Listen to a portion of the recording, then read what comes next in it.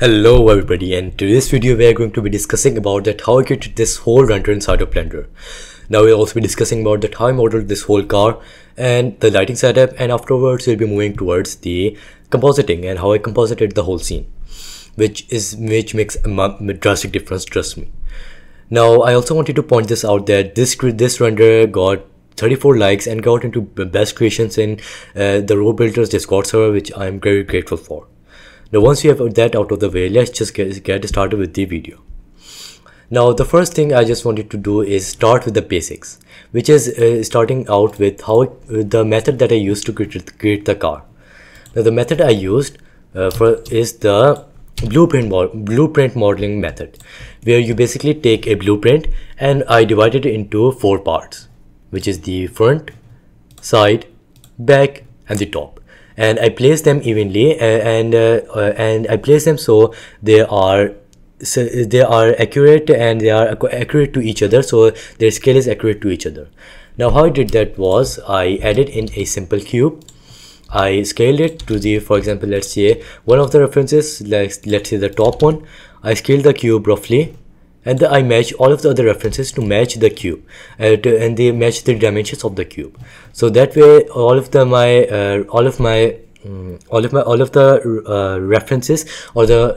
references are accurate and are size accurate. Now the next thing I wanted to move towards is about let's talk about the panel cuts over here. How I create these beautiful panel cuts. Let's just move towards that. Now for this demonstration, I will just add in a simple cube, just like so. I will just delete these parts. I'm just creating this so for demonstration purposes. I am creating a very generic looking car shape, as cars have many you could say that curved shapes. So I'm just creating one so you can get an idea of what you could expect when creating panel gaps. So let's just say that you want to add a panel gap in the middle. So how would you do that? So firstly you will add a loop cut, then you will bevel it, and now here comes the best part. You will just mark it sharp, or if you don't have the hard offs add-on, you can simply press Shift+E and harden it up. But I'll use the hard option as I'm just used to it. Now what you will do is you will basically extrude it along normals, which you can do by pressing Alt+E and then extrude faces along normals, and extrude it until you have a very nice and clean looking panel cut. Now as you can see, this is a very simple example, and we'll also be moving towards to a very much more advanced example, which we'll do that right now. So let's say you want to add a panel cut from over here to over here. Now the first thought would be to just add a loop cut over here, but you cannot really add a loop cut. As you can see here, the loop cuts don't work that way. So now you have two options. You can simply add in the knife tool, place it over here at the one vertex at the starting point, and place it at the ending point, and press enter. Now you have a perfect panel gap. If you have a perfect edge loop, but as you can see here, it has already added shading issues, but don't worry, we'll be fixing that. Now, but what I prefer is using the J option. So select these two and then press J, so it will just join them together. It is much more accurate, but sometimes it doesn't work, so just try it so first try this method. If it doesn't work, then move towards the knife tool. Now what we can do is do what we did last time. Bevel it, we mark it sharp, and extrude along normals. But as you can see, it is just ruining the shape. So what you can do is extrude it a bit and then press Alt+S, so it doesn't ruin the shape as much. And of course you can, by doing some fine tuning, we can just fix this shape just like so. As you can see here, the shape looks much better now. Not really perfect, but I would say it looks much better, and it is possible. Now the thing is that what are left is the shading issues. Now the way we can fix them is playing with the topology, or with playing with the geometry. But you can see we do not have a lot of geometry here, so what we'll do is extend it outwards, and that will probably be this is a much more practical case, as you will have an extended geometry in the actual car model and not just this whole shape. Now what you can just do is select this whole edge loop and then get rid of it. As you can see, the Yeah, as you can see here, the shading in this part is perfect. Now, why was it causing issues at the first place? Now that is because because there was a triangle, and triangles sometimes can cause shading issues.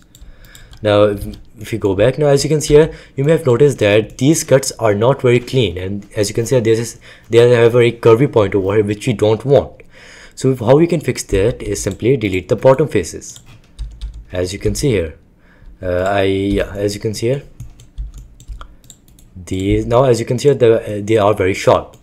Now to fix the shading here, we'll do the same thing. We'll select these two edges, extrude them, and get rid of this one. As you can see, the shading is now perfect, and you can this is very simple, and this is how simple it is to create panel gaps. Now the next thing I want to discuss about, I would say, is one of the most talked about advice, and the most advice is this one that I've given, and I've seen many people giving this, but I haven't seen many people follow this, which is using a lot of references. Now when I say a lot, I mean a lot. Now to manage all of my references, I used a software known as PureRef. It is a great software to manage all of your references. You can drag and drop all of your references into one place. Now what I'm talking about is this one. As you can see there, I've used a lot of references. For example, I've taken the references for everything, even the minor things. For example, I've taken the references for the main body structure, and I've taken the references for the back, front, and everything like that. I've also taken the reference for the tires, front light, back rear light, and the rear mirrors, as I think, and the brake calibers. I think that's what they are called, but I'm not sure, so pardon me. So as you can see, I've taken references for all of the things, even a shader node over here. So yeah, now I just cannot stress this as much, but please use as many references as possible if you want to get the best results. I would say that if you use these many references, then you will get, I would say, 99% of the perfect results. Now the next thing I want to discuss about is if I just can close it. Yeah, I think we don't need to really close it. We can just discuss about it over here. First I'll just delete this whole. Yeah, now what I want to discuss about is how I created the tires. As you can see here, these are the tires that I've created, and now how I created them. Basically, creating the tires was pretty simple. What it basically did was, you can see a pattern going on over here. So there are these there are these 5 parts. Now there's these 5 parts. As you can see, I'm talking about these parts. There are 5 of these. This is the first one, this is the second one, this is the third one, fourth one, fifth one, and as you can see here, there are 5 of these parts. So what we can basically do is create this one whole shape, and then what we can do is use the spin tool to duplicate them to all of these, duplicate it to all 5 of the times. And what we can basically, this is what I basically did. I just duplicated them all 4 times, so I didn't really have to model it again. And this is, I would say, this is the case with the 99% of the tires. You just have to create one segment, and then you can, all of the things is just very simple.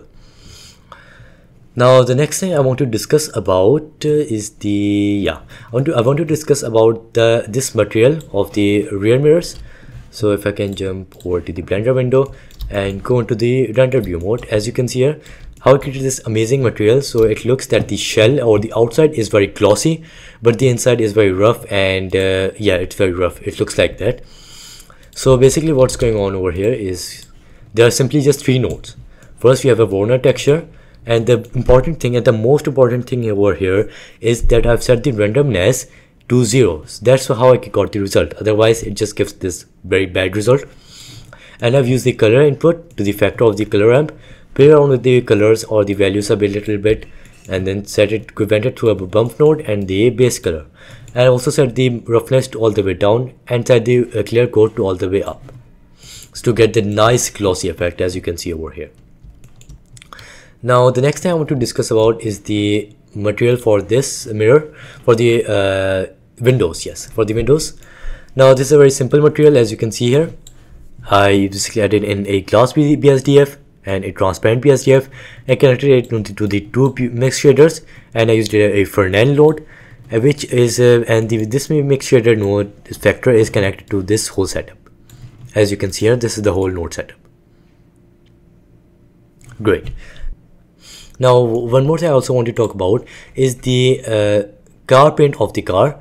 Now it is basically very simple, nothing crazy going on. It is also the same thing. First we have a Warner texture connected to the color ramp, connected to the separate XYZ and the combined XYZ, and they're going on to the normal mode, normal input. And then we have the same thing for the bump, as you can see. And then we have, I've set the roughness point to 0.4. I just wanted to go for more of a matte finish rather than glossy. I've also set the metallic to almost 1, but not completely. And as you can see here, these are all of my settings, just like so. Now the next thing I want to discuss about is we will go over to a bit of the back. Now in the back, as you can see, it isn't really finished, but yeah, there are just there are some of the details that I have completed yet, but it's all good.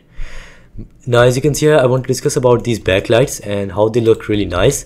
Now there are just 2 layers to this. First is the I don't really know what they are called, but there's definitely a name for this as far as I'm aware.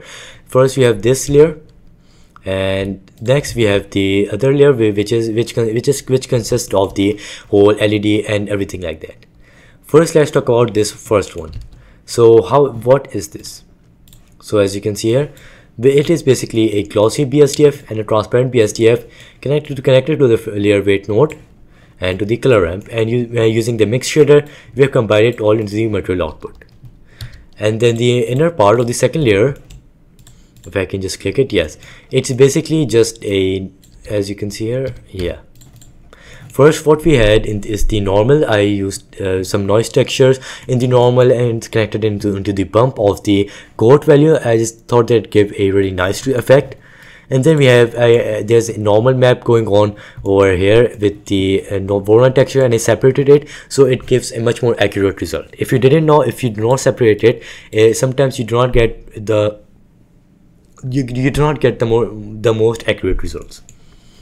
And then what I simply did was added in yeah, so the emission is in this one. As you can see here, the emissive part is very different. The emissive part just has a red color and the strength set to very high. Nothing very crazy going on or nothing gradient, but it gets the job done, and it looks really great. So yeah, I think that is pretty much it for the car. I think, yeah. Yeah, I think that that just finishes up with the car, and let's just move to the environment and the whole lighting and everything like that. First we'll start off with the base, which is basically two noise textures connected to color ramps, and then one is connected into the bump of this normal, and one is connected to the base color to set the color. Now as you can see, this just gives a very nice and a very subtle effect, as you can see here. And yeah, as you can see, this is a very nice effect. This is like a road type effect, and it just really suits this render. For the lighting, there are just 2 main lights and nothing else. The first one is a cylinder, and I deleted the top faces, and I set an emission shader just like so.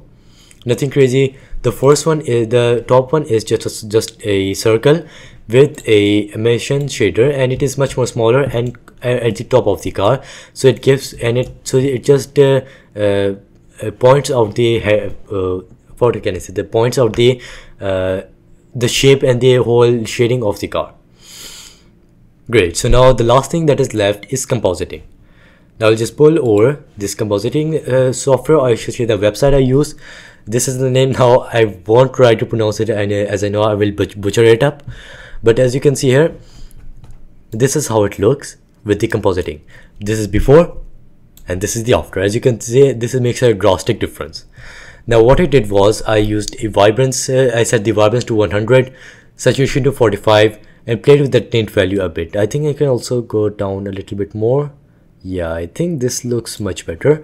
And then I played around with the contrast, black values, highlight, shadows.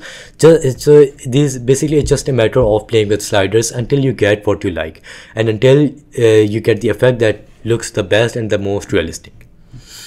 So yeah, I think that covers up everything, and and if you have learned something new, then make sure to like and subscribe for more videos like these. And yeah, I will see you around later. Have a great day.